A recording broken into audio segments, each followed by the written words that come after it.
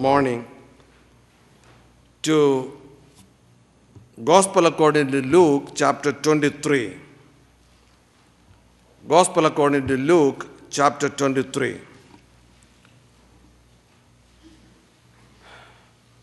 And please keep that chapter open. We will be reading several verses from there. Before that, let us look to the Lord in a word of prayer. Gracious God, our loving Heavenly Father, we thank you for this blessed day that you have given us to be together. We thank you for the safety that you have given us. Thank you for your love and your concern for our lives. Thank you for choosing us to be your own. This morning, Lord, we thank you for loving us even before we ever knew of you. Father, thank you for delivering us by giving your Son on our behalf on the cross of Calvary. We know that we are what we are because of your grace. Father, we pray that you may bless this word and give to us, that we may be blessed this morning.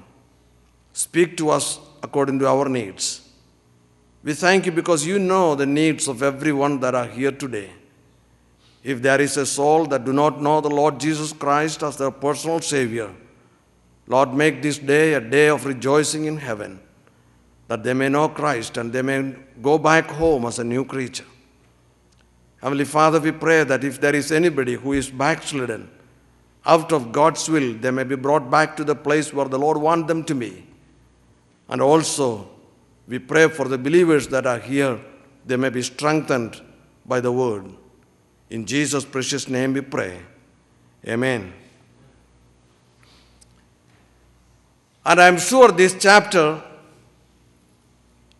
is so familiar to all of us because we read this chapter so often. There it says Jesus Christ was tried in the political courts, and also he had a trial in their religious court. Every one of the people who were there started accusing Jesus Christ of so many false accusations.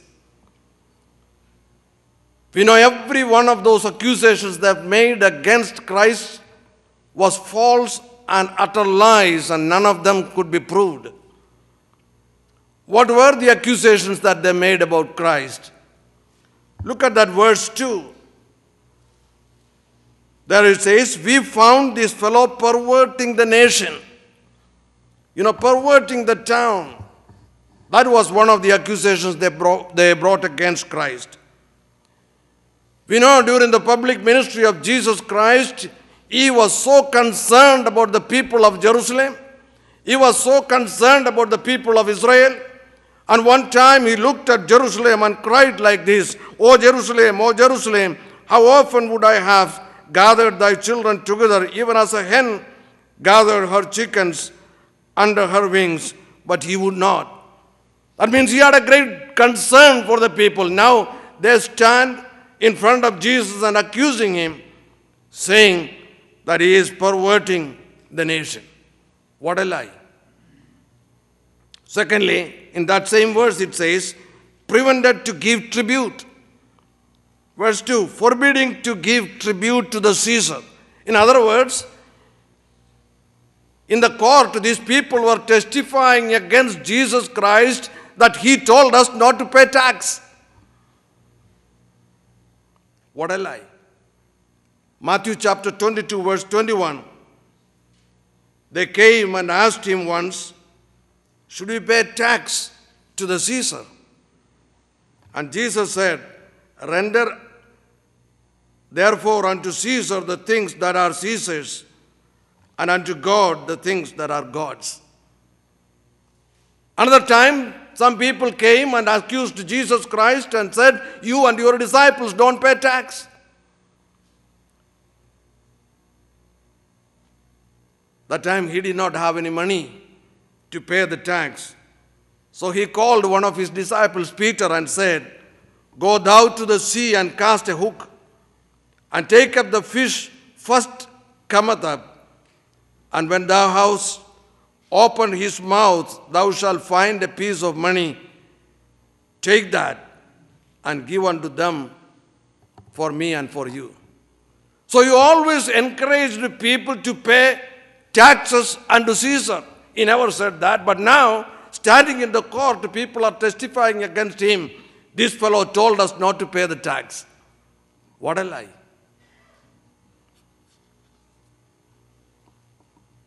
Number 3, third accusation. John chapter 19 and verse 3, that says, he teaches against the law of Moses. In other words, they were trying, this fellow is promoting the false teachings. Jesus Christ in Matthew chapter 5 verse 17 said, think not thou, I have come to destroy the law, but I have come to fulfill it. Another time he said in verse 18, verily I say unto you, till heavens and earth pass, one jot or one title shall in no wise pass from law till it's all fulfilled. So he was always standing for the word of God, standing for the law of Moses. Now in the court he was accused of false witness. Then chapter 23 verse 5, fourth accusation, provoked the territory, that they were more fierce, saying, he stirreth up the people. See, he is telling to the king, to Pilate, that he is a fellow who stirreth up the people all the time against the nation. When we study the life of Jesus Christ, we know that wherever he went, he always saw the peace, saw the seeds of peace. He asked the people to remain peaceful. Another name for Jesus Christ was Prince of Peace.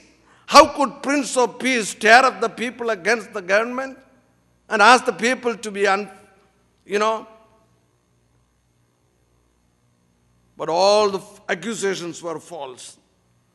But when we are trying to be faithful to the Lord, we can also face like that. Accusations after accusations.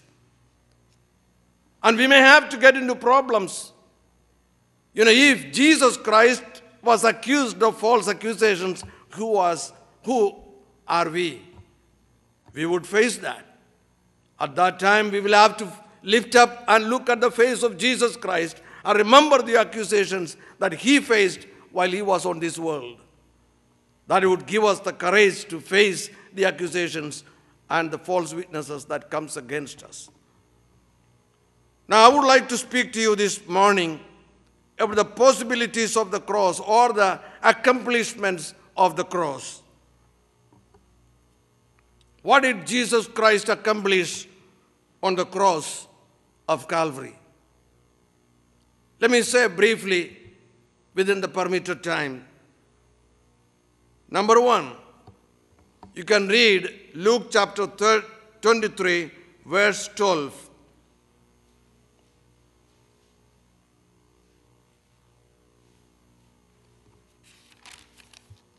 On the same day, Pilate and Herod were made friends together, for they were at enmity between themselves.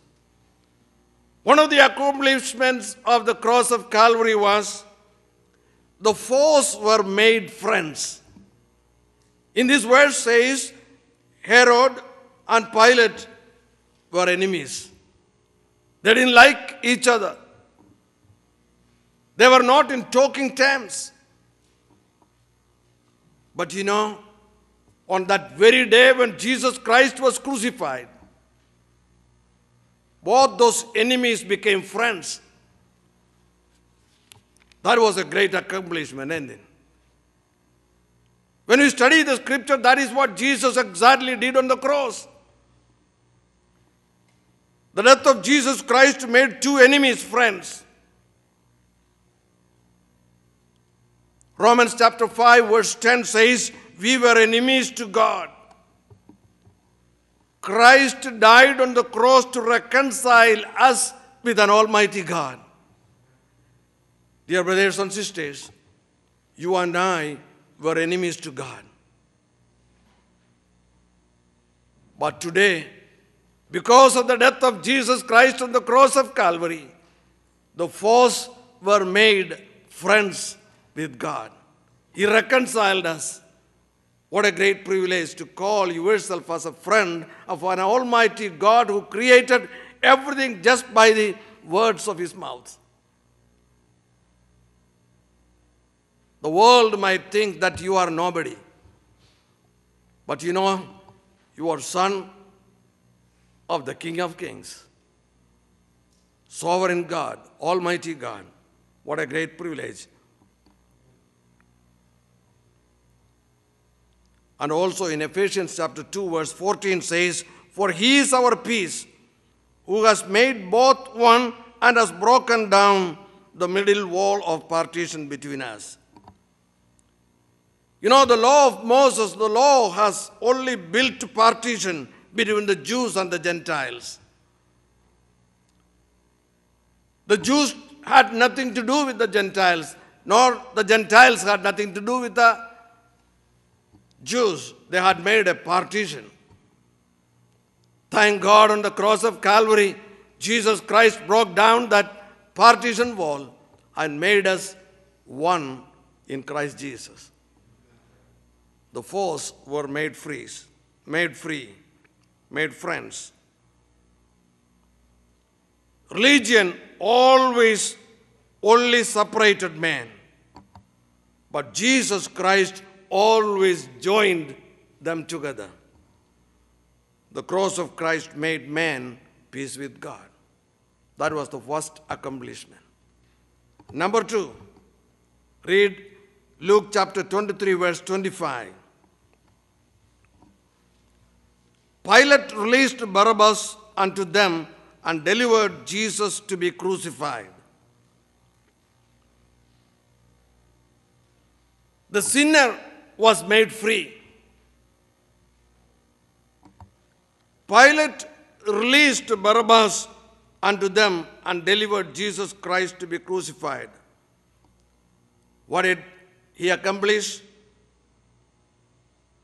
The death delivered Barabbas, the murderer. That Barabbas could stand and say that I was a murderer, I would have been put on that cross, but Jesus took my place and made me free.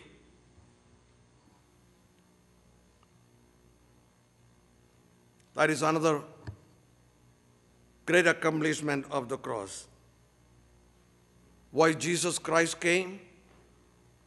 To deliver this Barabbas, the murderer, from his sin. So that gives us the message that a sinner does not have to be punished again. Instead, Christ is punished, and this is the salvation Christ promised for all people. 1 Timothy chapter 1 and verse 15 says, "This is a faithful saying and worthy of all acceptation, that Jesus Christ came to this world to save sinners." 2 Corinthians chapter 5 verse 21, "For he hath made him to be a sin for us, who knew no sin, that we might be made righteousness of God in him."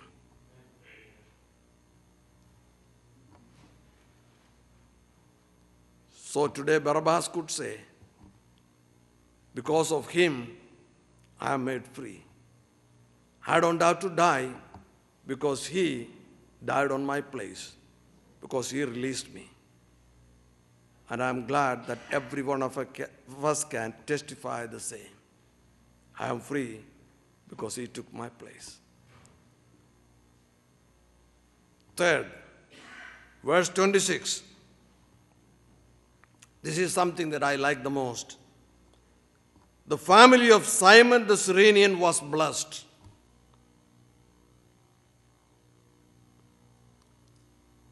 When we study the crucifixion of Jesus Christ, we know one thing. Jesus Christ did not have the strength to carry that heavy cross all the way up to Golgotha. The previous night, he did not get a wink of sleep. The very night he was taken to court after court after court 5 times. He was beaten, he was ridiculed, he was called all the things. People testified him all the things that he never thought in his life, lied against him, shamed him.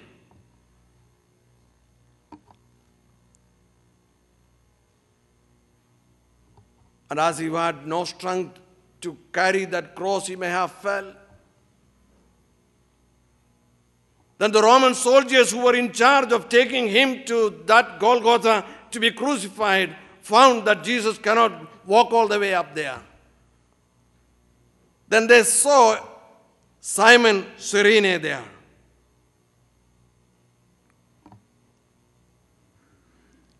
You know, when you read that passage of the scripture, it says, Simon did not come of his own voluntarily to carry the cross of Christ.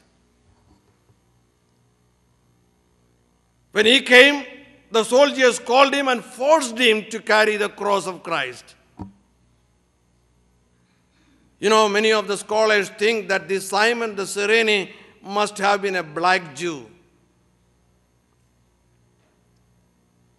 As a Jew, he always thought it would be a curse to carry the cross.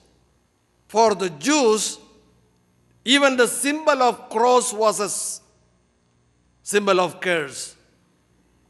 So he thought, as per the law, if I carry this cross, I may be cursed.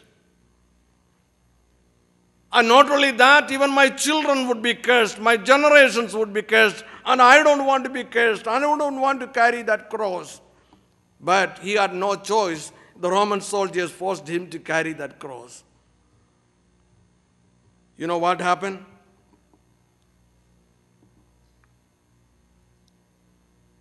When you study the scripture, we know that he was not cursed. He was one of the most blessed men in the New Testament church at that time, in the first century.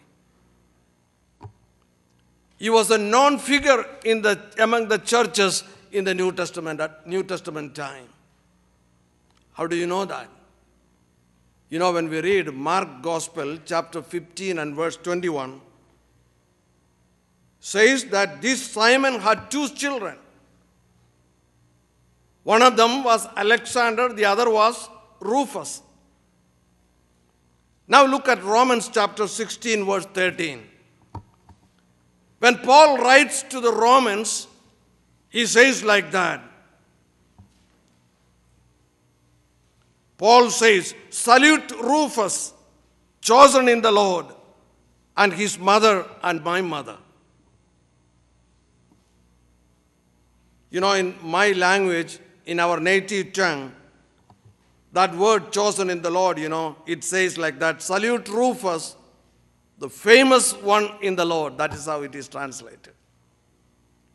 That means he was a famous figure even to the Roman church. Who? Rufus, son of that man who carried the cross for Jesus.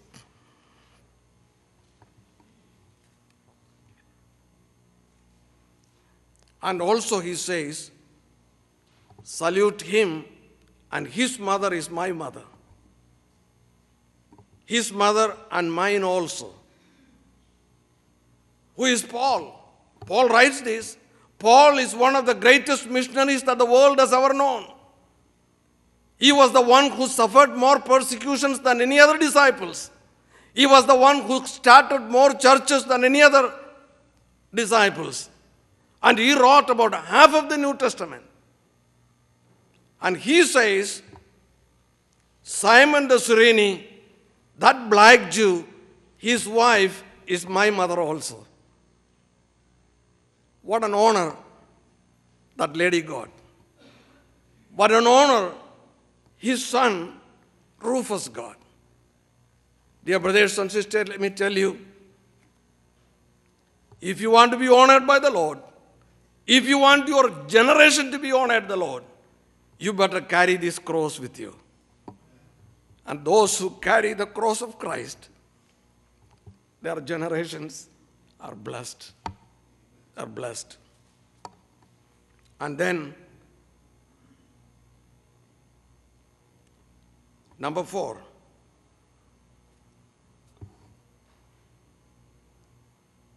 Verse 43. Jesus said unto him, Verily I say unto thee, today shalt thou be with me in paradise. That was another accomplishment of the cross. A thief inherits paradise. You know, the very purpose of the cross was that to give salvation as a gift for the thieves. He did that. You know, all the religions of the world, whether it be Hinduism or Islam or Jain or Sikh or Zoroastrianism, no matter what religion they are, they all promise heaven for the righteous people. But Jesus Christ and Christianity is the only one that promise salvation and paradise to the sinners. The thief inherits paradise. Christ promised paradise to a condemned sinner.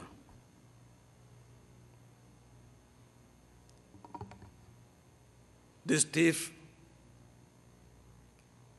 didn't have to do anything. He didn't have the time to do anything. But he only confessed and made a prayer. He said, Lord, remember me. Lord, remember me a sinner as I am.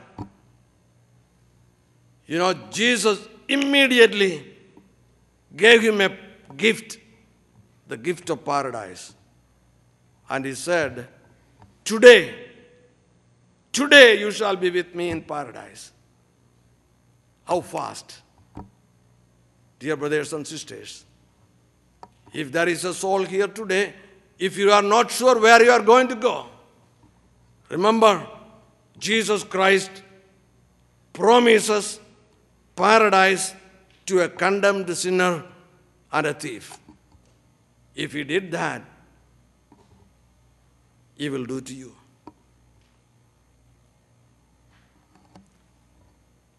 Number 5, verse 47. Now when the centurion saw what was done, he glorified God, saying, certainly this was a righteous man. Who is this centurion? He was a Roman soldier who was in charge of taking Jesus Christ from Pilate's court to Golgotha and crucify him. He was in charge of the whole drama. He was an eyewitness of everything that was going on. He was an eyewitness when Jesus prayed for those people, Lord, forgive them, for they do not know what they do. In the original language, that is not just a prayer, but it's used in the continuous tense. That means, when they spat on him, he prayed, Lord, forgive them, because they do not know what they are doing. When they beat him, he prayed, Lord, forgive them, because they don't know what they do. When they ridiculed him, he prayed, Lord, forgive them, for what they do not know what they do. Continuously kept praying.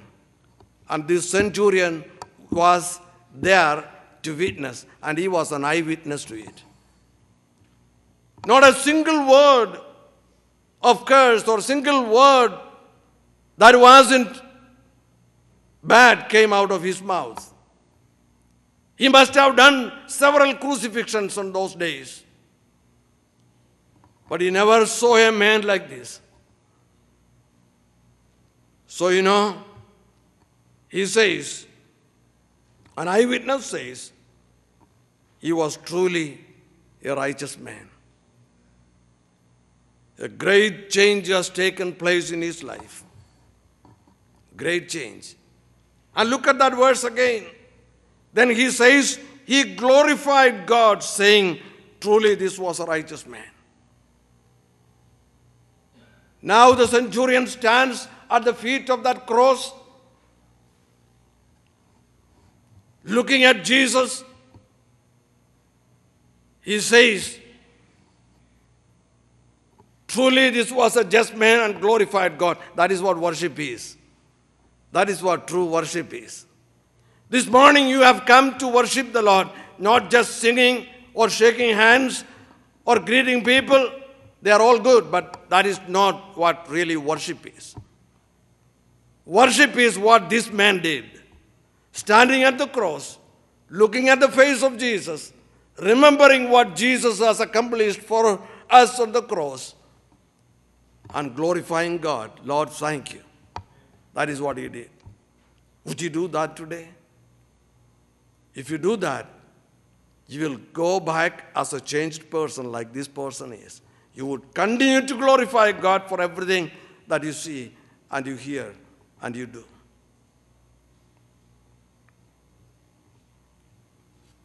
True worship. The centurion worshipped. Number 6, verse 50, 51, 50, and verse 53.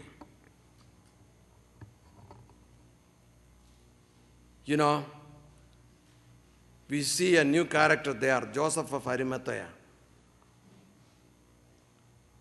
When we read John chapter 19 and verse 38, there says, Joseph of Arimathea, being a disciple of Jesus, but secretly for the fear of Jesus, for the fear of Jews. He knew Jesus Christ personally. He had an experience,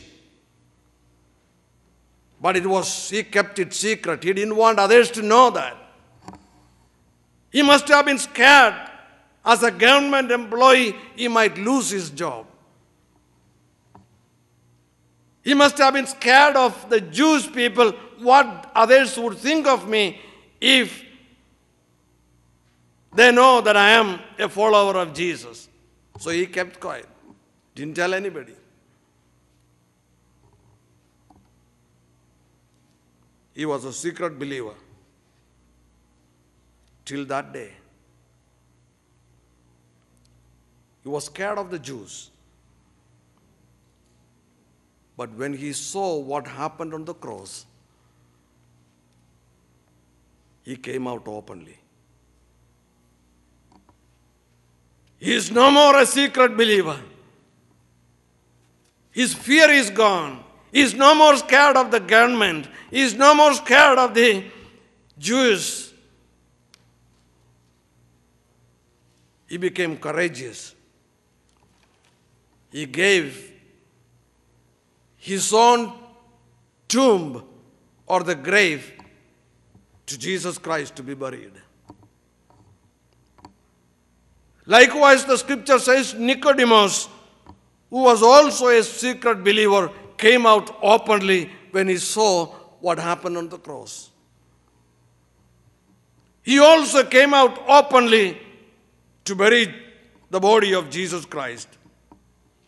Both of them became strong in their faith, and they became courageous. They are no more scared of anybody. They are not worried what others would think about me, what the neighbors would think about me, what the people who work with me, what my friends in the school would say about me if they find out that I am a believer of Jesus Christ.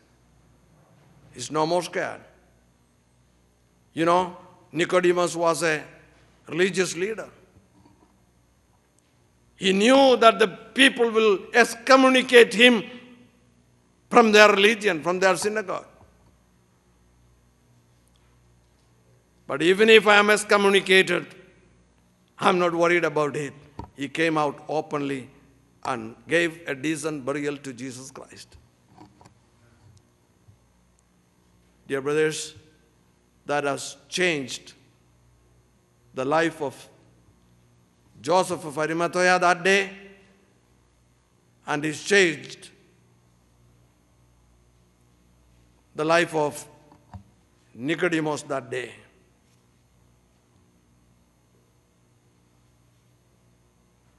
But let me stop by asking you a question. What does it do for you? I have told you several possibilities or several accomplishments of Christ on the cross. What happened to different people? It's good to think about what happened to other people, but let me ask you, what changes brought in your life because of the death of Christ? What does it mean to you? The death of Christ brought two enemies together. Herod and Pilate, they became friends. It delivered Barabbas, a great sinner. It brought great blessings in the family and in the children of Simon the Cyrene, because he took the cross. It gave thief the paradise, led centurion to the truth. Joseph and Nicodemus became strong in the faith.